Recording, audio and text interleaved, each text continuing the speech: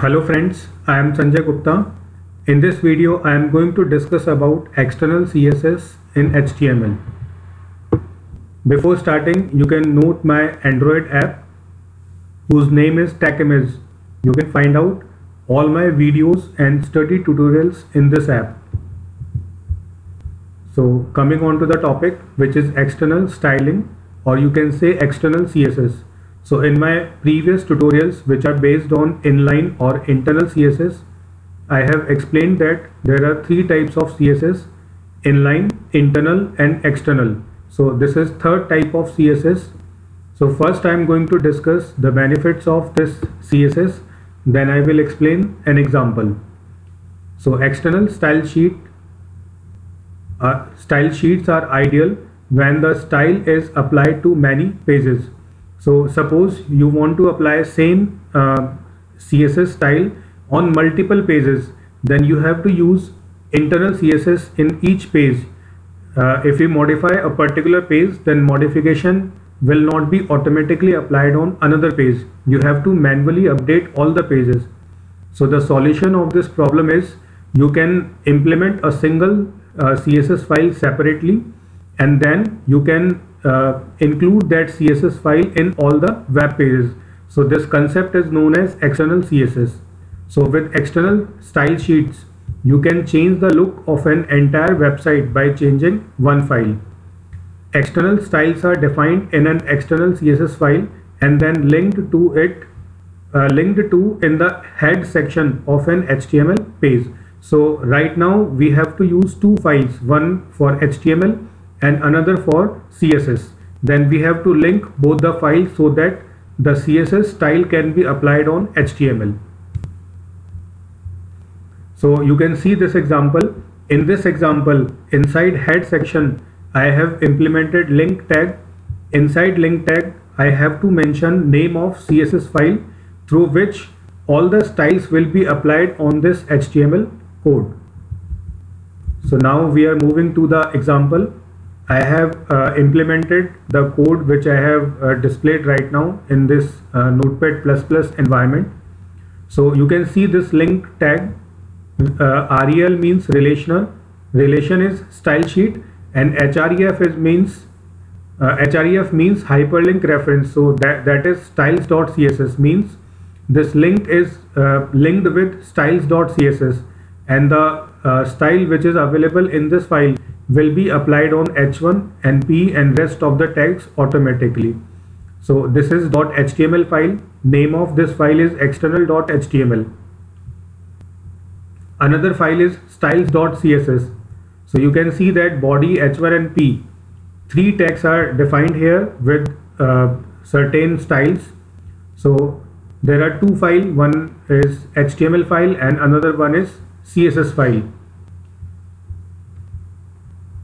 Now I am executing the code through external.html, or you can also notice that here styles.css is automatically available while you will save this file. So both the file must be in same folder so that you can directly access your CSS file in HTML code.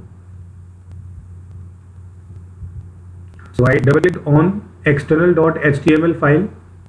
So it will open web browser and the contents of external.html will be displayed and the CSS will be automatically applied on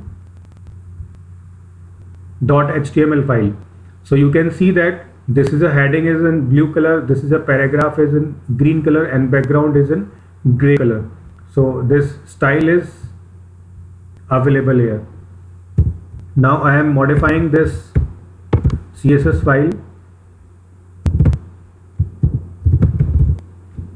I have applied text align center on h1. I have saved it with Ctrl S. Now I am moving to web browser and I am pressing reload.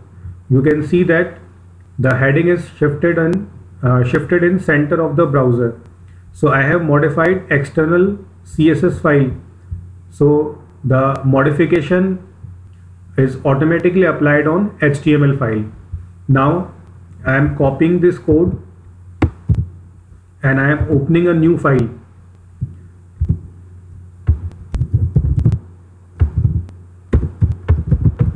and I am saving it with external2.html name. So now we have two HTML file. This is external.html and another one is external2.html, and both are using same styles.css. So now I am going to execute external2.html. So I have double clicked on that file. You can see that same CSS is automatically applied on this file. So this is external.html output, this is external2.html output, and both are having same CSS. Now if I modify